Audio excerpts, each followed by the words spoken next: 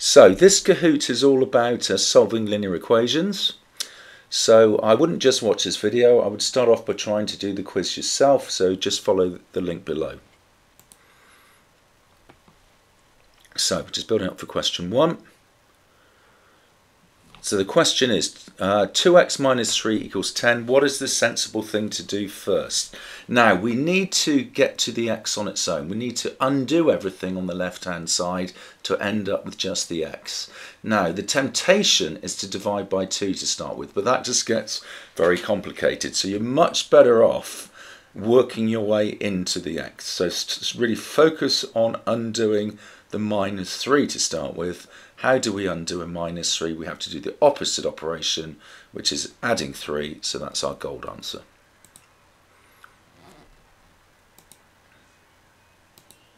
Question 2, so having done that, so 2 lots of x equals 13. So what step do we do now? Well, 2x means 2 times x, or x times 2. So we need to undo that timesing by 2, so we have to divide by 2. So we divide both sides by 2, so our answer is the green one.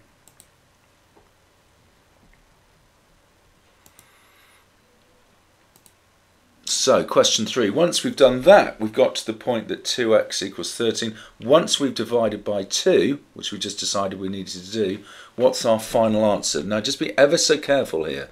People get this wrong. It's going to be x equaling 13 to be divided by 2. Now that is 13 over 2. 13 over 2 means 13 divided by 2, so the answer is gold. Do not be tempted to go for 2 over 13 like so many do.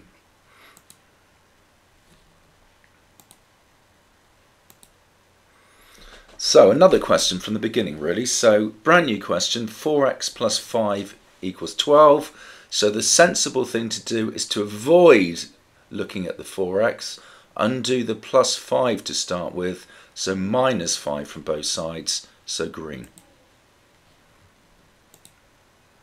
Now once you've done that, you're now left with 4x equaling 7. So to undo this timesing by 4, we need to divide both sides by 4. So on the right hand side we're going to have 7 to be divided by 4. So that's the blue answer.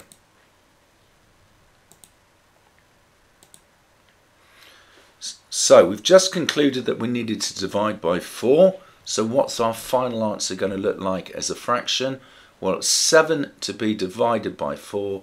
That is 7 over 4. So it's our blue answer.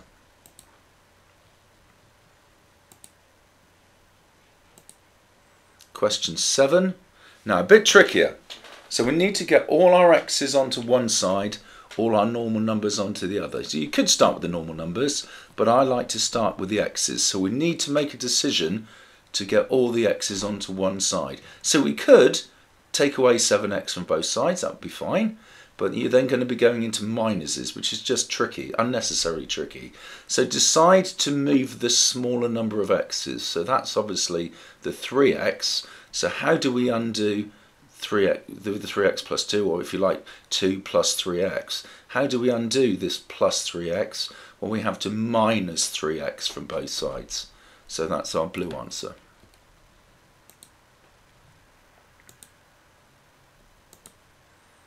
Now, once we've done that, we've got back to one of these simpler ones like we were looking at earlier on. So 4x minus 3 equaling 2. The next thing to do, leave the 4 alone to start with, work your way into the x. So focus on undoing the minus 3. So we're going to add 3 to both sides. So that's the green answer.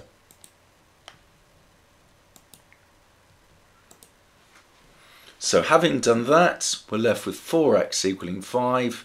We have to undo the timesing by 4 by dividing by 4. So it's going to be 5 divided by 4, which is our blue answer.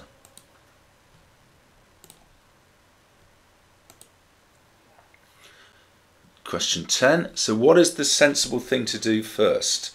So a good starting point is to expand the brackets, multiply out to get rid of the brackets. So basically multiply out the brackets is the best thing to do to start with, or the sensible thing to do first. So that's our gold answer.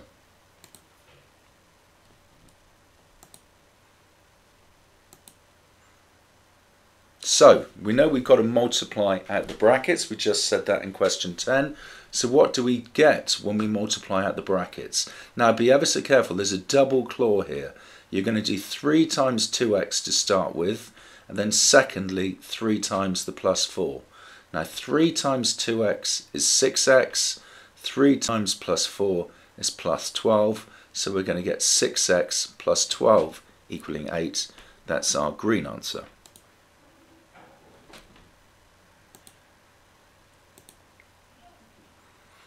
So once we've done that, we've got to this point here. So again, on the left hand side, we're working our way towards the x, which is within the 6x. So leave the 6x alone to start with. We need to undo the plus 12, so we're going to minus 12 from both sides.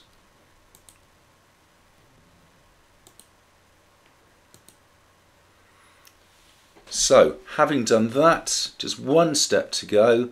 We need to undo the timesing by 6, so we're going to get x equaling minus 4 over 6.